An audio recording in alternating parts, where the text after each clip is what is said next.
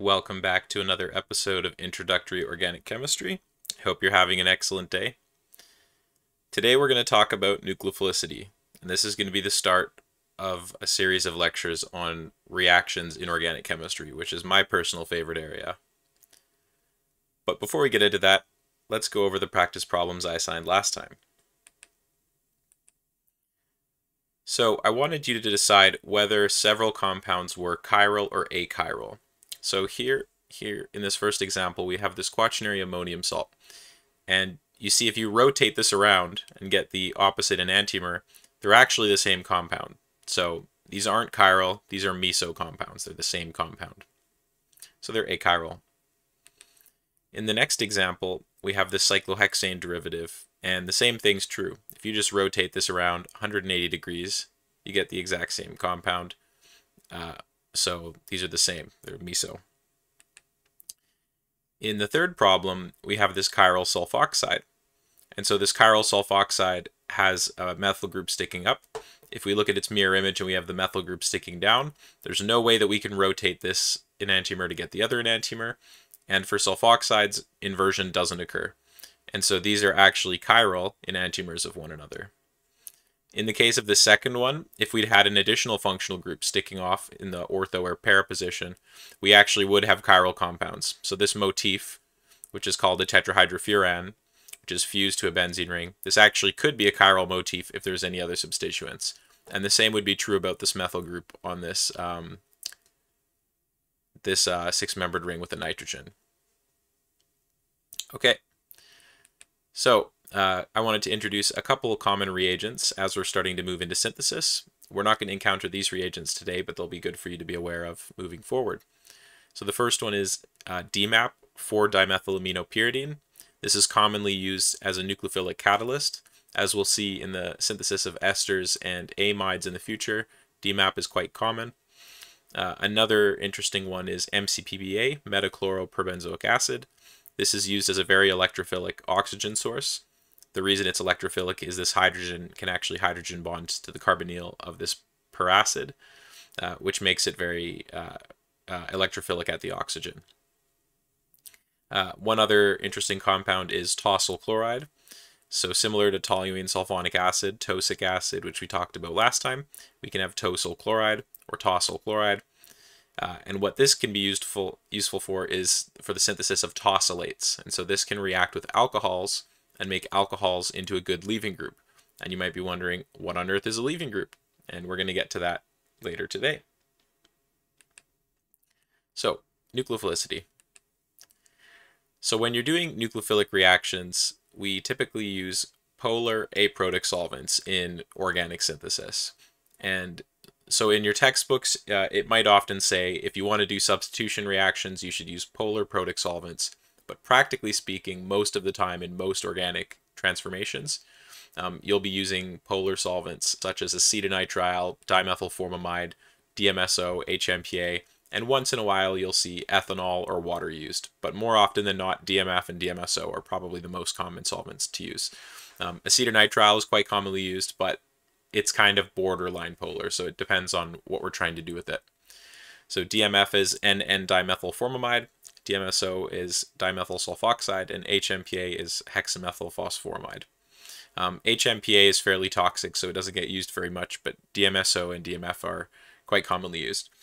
We typically avoid using DMSO if possible because it has a very high boiling point, and as chemists we like to remove our solvent when we're working with them. Same with DMF. DMF has a boiling point around 150.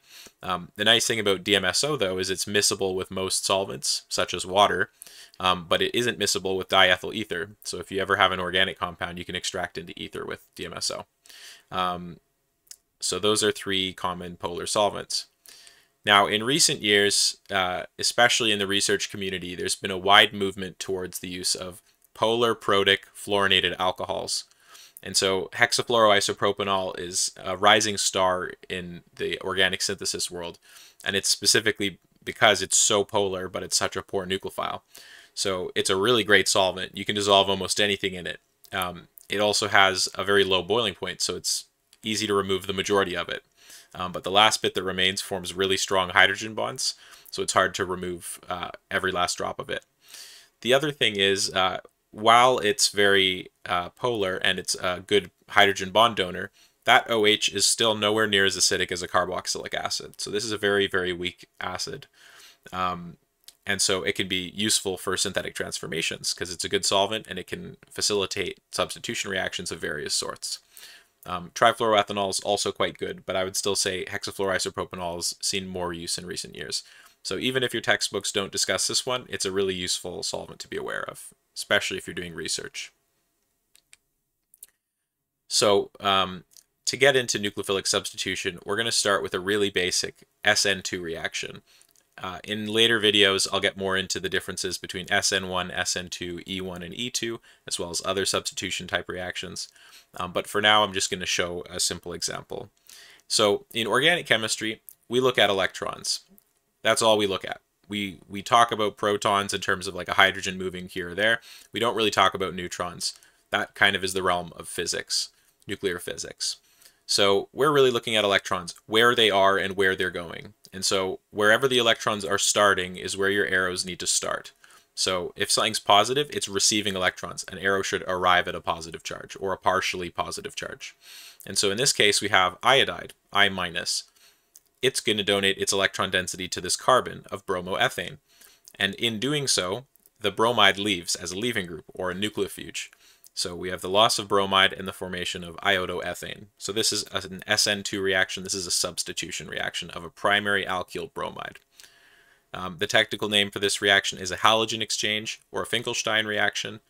And so if we wanted to draw this reaction, like in a procedure or a scheme, we would draw it like this. Starting with bromoethane, we have sodium iodide and acetone. We reacted at room temperature for 18 hours, and that affords us with our product. And so when you have a reaction diagram like this, we have our reactant, we have any reagents. Sometimes we have multiple reactants or reagents, so you could move the sodium iodide to the left side if you'd like. We typically put the solvent above the arrow, but it can go beneath the arrow as well. We then have our product, and we list the amount of time and temperature. So room temperature is acceptable because most of the time we're not checking the temperature in the room every single time, and the room can have various different temperatures, but it's kind of assumed that usually you're working in a lab somewhere between 19 and 21 degrees, so that the assumption is it's about 20 degrees. Sometimes people include concentration in acetone or whatever solvent they're using for a reaction. In this case, if you're curious, the reason acetone is used is sodium iodide is highly soluble in acetone, whereas sodium bromide, which would be the byproduct, is not. The sodium bromide precipitates as the reaction goes, and using Le Chatelier's principle, we're able to drive this reaction to completion quite well. So iodide is a good nucleophile. Okay, so we're going to talk a little bit about terminology. So a nucleophile is something with electrons. It possesses electrons, and it's usually willing to give them up and donate them. If it isn't willing to donate them, it would be a poor nucleophile, or it wouldn't be very nucleophilic. An electrophile is something that either has a positive charge or it's willing to become more negative, so it's willing to accept electrons. And so, for example, in the case that we just looked at, iodide would be our nucleophile, bromoethane would be our electrophile. We also have the electrophilic center, which is the center that's being attacked by the nucleophile, and we also have the leaving group, which is the nucleofuge. Most of the time, people just call this a leaving group. They only will call it a nucleofuge if you're trying to flex. So some things to consider. When you're doing chemistry, solvents aren't always inert. You know, we need to dissolve our reagents together so that they can interact, but sometimes the solvents could be competing electrophiles or nucleophiles. So it's important to consider what's going into a reaction and what purpose do they serve. And so the choice of a solvent for a given reaction is really important. And this can affect what products you form, how pure the product that you form is, how high the conversion of starting material to product is, because not all reactions go all the way to completion. And so it's a really important consideration. You can't just pick whatever solvent you have on the shelf and assume it's going to work. You either need literature precedent or good theoretical understanding to inform your choices of solvent, both for theoretical reactions as well as actual reactions. Some other things to consider. So in combinations of nucleophiles and electrophiles, you need to have a nucleophile with an oomph to get the reaction going with a given electrophile. Usually in organic chemistry, we have either a really strong nucleophile or a really strong electrophile with a with a weak electrophile or a weak nucleophile. So one strong, one weak. If you try and combine a really weak electrophile and a really weak nucleophile, the kinetics to form the desired product will be so slow that the reaction won't occur to any meaningful rate. Sometimes you can help that by heating the reaction or making it more concentrated or adding a massive excess of one of the reagents. But sometimes if a reaction's slow enough, it just really won't work. Now, you might be tempted to combine reactions of strong electrophiles with strong nucleophiles. The problem with this, though, is it can be quite exothermic. Sometimes if these reactions release gases, it can cause a danger. It could be a risk of explosions. And so a solution to that would be do these reactions really dilute, slowly add in some of the reagents, cool them down to really low temperatures, and then maybe it's possible to do chemistry with those reagents. And so generally we have reagents with a lot of potential energy, and they're trying to get to a lower, more stable product. And so we have to be thoughtful about what we're choosing and why, and whether or not it's overkill. So when I'm talking about a good or a bad nucleophile, a strong or a weak nucleophile, this is entirely relative. So it's relative to something else. So this great researcher named Mayer and his co-workers, they developed a nucleophilicity scale, which is a logarithmic scale which informs you about the relative nucleophilicity of various nucleophiles.